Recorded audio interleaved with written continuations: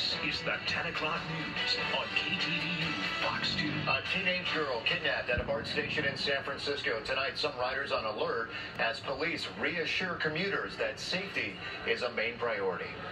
Our emphasis right now is an increased presence of uniformed personnel. It's scary. It definitely is. It's just you have to be extra cautious. The kidnapping, just one of two high-profile crimes at a single BART station just this month. Good evening, everyone. I'm Mike Beebeck.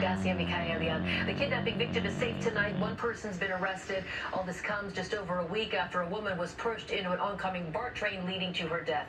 KTVU's Amber Lee live in San Francisco after speaking with police. Amber.